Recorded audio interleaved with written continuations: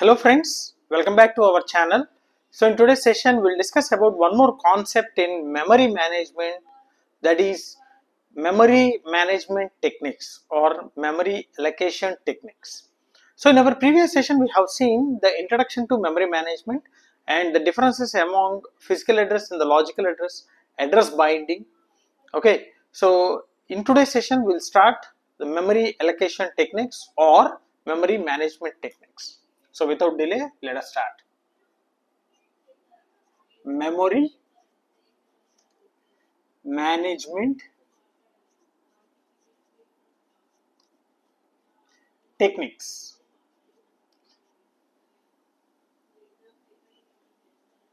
So the name itself indicates, so this is a one important feature of operating system. So memory management. So how the memory can be allocated for the processes. So that is the topic.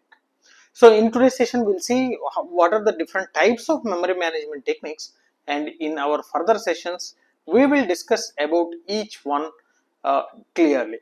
Okay, so this memory management techniques,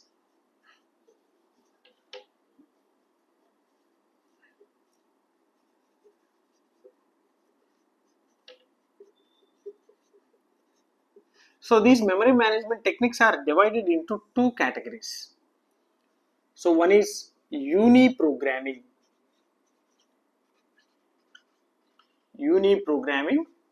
and similarly multi-programming.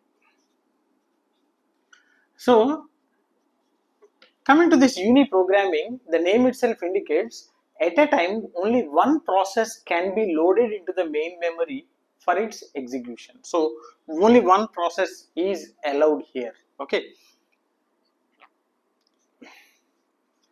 one process is allowed. Whereas multi-programming, so here also the name itself indicates multiple processes can be loaded into the main memory, and the operating system or the CPU will be switching between these processes, so in order to get the parallel execution. Okay, multiple programs, simple definition, multiple processes can be allowed into the main memory. Okay, so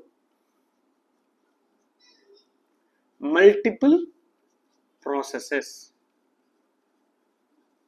are allowed. So whereas here the single process.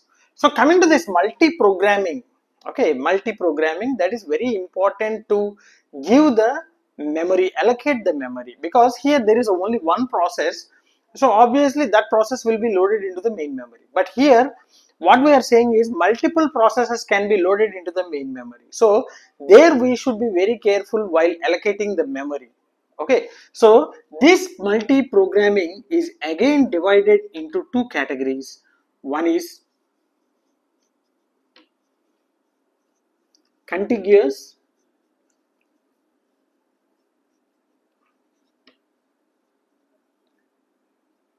non-contiguous. Contiguous means a continuous memory locations, and non-contiguous means not in a sequence. Okay, so contiguous memory locations means, so the complete memory will be allocated in a continuous blocks of memory, but non-continuous means it is not necessary to maintain the consistency. I mean, it is not necessary to allocate the continuous memory locations. Wherever the free memory is available, that will be allocated to the process. That is non-contiguous. Okay, so again this contiguous is divided into two categories. One is fixed partition, another one variable partition. Fixed partition and variable partition. See, here the name itself indicates fixed partition means the complete memory will be divided into fixed size of blocks. Okay, so partition means block. So the complete memory will be divided into different blocks, and all the blocks are of same size, fixed size. So here using this fixed partitioning, gives one disadvantage, that is a internal fragmentation. So don't worry about in-depth concept. So we'll, in our further sessions, we'll go one by one. So what is contiguous in that, what is a fixed partition and everything. So overview I am giving. So fixed partition, there will be internal fragmentation if you are allocating the memory in a fixed partition.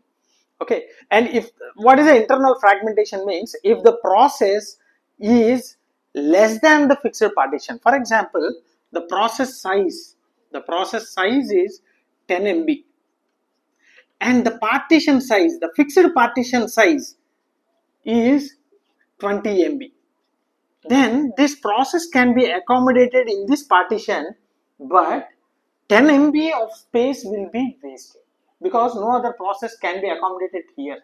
So this particular partition, this complete particular partition, here partition is a block, this complete block will be assigned to the process where it will be occupying only 10 MB of space.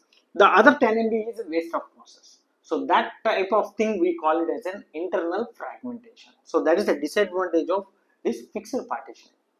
And coming to this variable partitioning, so in order to avoid this kind of internal fragmentation problems, so we are moving on with the variable partition, where the name itself indicates the blocks will be created dynamically based upon the process size. So whenever a process wants to be allocated, whenever a memory can be allocated to a process based upon the size of the process, the block will be created. So dynamically memory will be allocated in variable partitioning based upon the process size. So this is also called as static partition because it is a fixed. Variable partition, it is a dynamical partition, dynamic.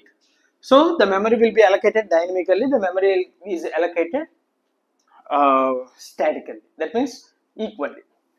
And coming to the non-contiguous, here also the same thing. So this is also non-contiguous, also will be considered as both two parts. One is a paging, another one is a segmentation.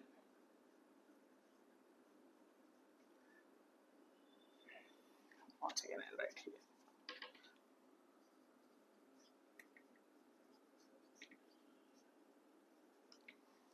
Paging and segmentation. So paging means here both the physical memory as well as the logical memory will be divided into blocks. So in this contiguous, only the main memory will be divided into different blocks. But here both the physical and logical memories will be divided into blocks where we call them as a frames and a pages. So all the pages will be loaded into the corresponding frames. Okay. So one will be the main memory, one will be the secondary memory. So we know that if any one process wants to be get executed, that process should be loaded into the main memory from the secondary memory. So the process will be moving from pages to frames. Okay, in this paging concept. Okay, so we'll discuss further. So there are page replacement algorithms were there. So we'll see what is a page, what is a frame, and how the movement will be done from pages to frames, etc., etc., in our further session. And coming to the segmentation also, so here also the complete memory will be allocated, but based upon the logical units. That means the differentiation between a functions, data, etc., etc. So based upon the logical functions or based upon the functions, so this complete segmentation will be divided into logical units. So each unit we will call them as a segments. Okay, so here we are calling them as a partition or a block in contiguous. In paging we are calling them as a pages and frames, and whereas in segmentations, so everywhere we are doing the same thing. Memory will be divided into partitions, memory will be divided into blocks. So here we are calling them as a pages and frames. Here we will be calling them as a segments. Okay, so this is the complete memory management techniques. How efficiently we need to use a memory is a very important concept in operating system. Okay, so uniprogramming and multiprogramming, there will be no problem with the uniprogramming because only one process will be allowed at a time. And coming to the multiple processes, then there will be a dilemma, or then there will be a question. So how efficiently we can allocate the memory. So there we will be having the contiguous and non-contiguous. So contiguous means contiguous memory locations, and non-contiguous means so it is not necessary to give the contiguous, and fixed a variable, and here it is a paging and segmentation. So this is a complete overview of memory management techniques, or we can also call them as memory allocation techniques.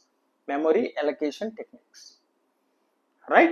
Yes. So I'll stop here, and if you enjoyed the session, like my session, share my session with your friends, and don't forget to subscribe to our channel. Thanks for watching. Thank you very much.